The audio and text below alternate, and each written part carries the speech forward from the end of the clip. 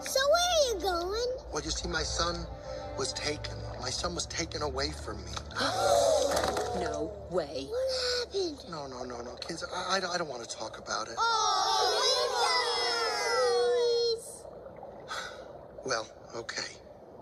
I live on this reef a long, long way from here. Oh boy, this is gonna be good, I can tell. And my son, Nemo, see, he was mad at me.